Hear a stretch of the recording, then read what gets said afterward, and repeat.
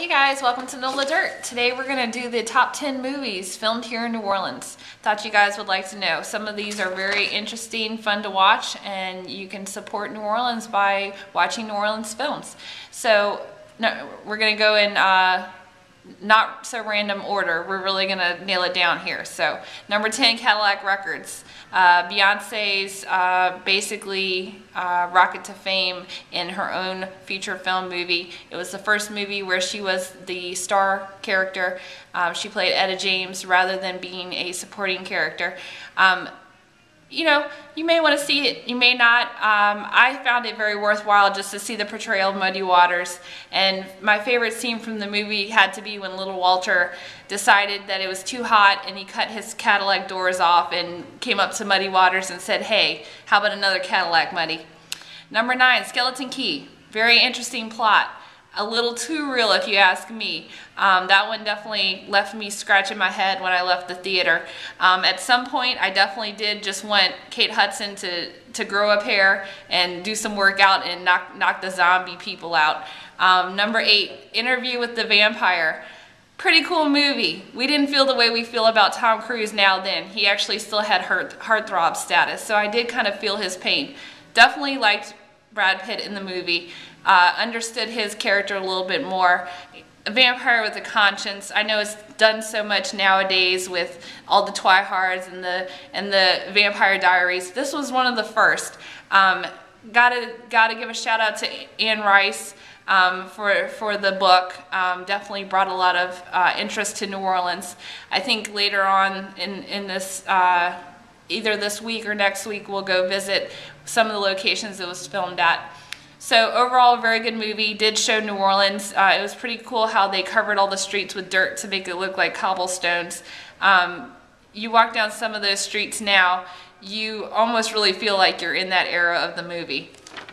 Number 7, Ray. Jamie Foxx's swan song into Oscar nomination. Pretty good movie. Stuck to the plot. It was interesting to see a reincarnation of Ray.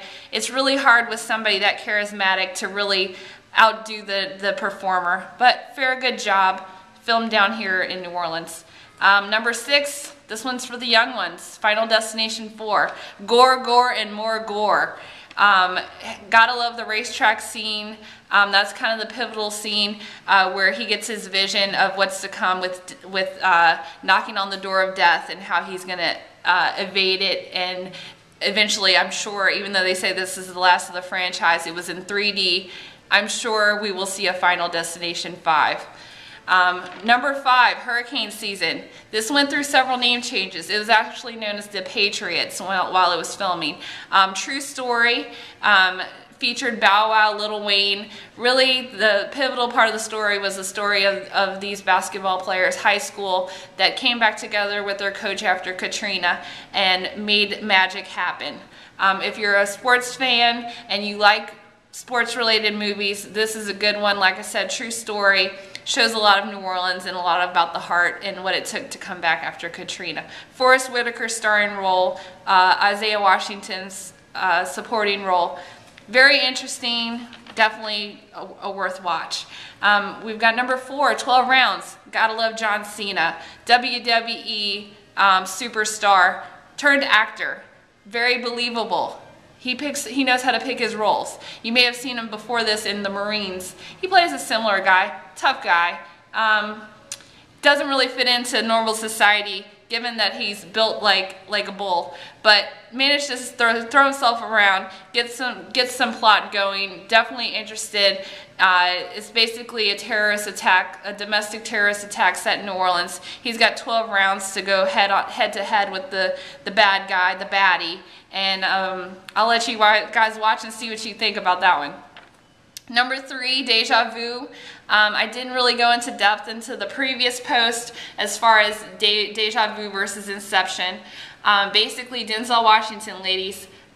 This might be one that you can rent with your guy and watch some popcorn, eat some popcorn, watch a movie, and definitely worth seeing. Denzel Washington shows another side, more of an intellectual side. He's hanging out with the computer techs, the guys that have figured out how to break into the fabric of reality, and interesting things happen. I'll have to let you watch it. It's definitely a time-based thing. The main shot, if you remember when it was advertised several years ago, it was a 2000 I believe 2004, might have been 2006 film. Shows our bridge, the Huey P. Long, getting blown to smithereens. So I'm sure there was some budgeting involved to get that looking as real as it was. So definitely worth checking out. Number 2, Bad Lieutenant, Port of Call, New Orleans. A continuation. The original Bad Lieutenant was set in New York. It starred Harvey Keitel as the namesake Bad Lieutenant. If you've seen the first one, like I said, it was several years ago, you don't have to see the first one to see the second one, but if you're a movie person like I am, you kind of want to do your research and see the inspiration. Nick Cage heads up this one. He does a very good job of being bad. Also stars Eva Mendes in a role that I haven't really seen her play too much since Training Day. Very good acting from both of these characters. Showcases New Orleans quite a bit. The good, the bad, and the ugly. Definitely worth checking out. Also filmed down here in New Orleans. Number 1. Here we go, you guys. This is it. Top New Orleans film movie. Happens to also be this year's summer blockbuster. Stars every single action star from the 1980s that you've grown to love. This was actually directed by Sylvester Stallone. Was filmed this past year, during this time last year in New Orleans, and it is called The Expendables. So I can't give too much away. Like I said, it's still in theaters. I want you guys to go check this out. Keep in mind it's a New Orleans movie. It was filmed down here, and you guys go out and enjoy some movies. New Orleans is definitely happening with the film industry. We love your support, and let's keep it going, you guys. So I'd love to hear your comments on what you think about my choice for the movies. If you have any suggestions, did I leave anything out? I'm sure I did. You know, give me a response, either a comment or you can respond with a video. But keep watching, you guys. Rate and subscribe. NOLA Dirt. Peace.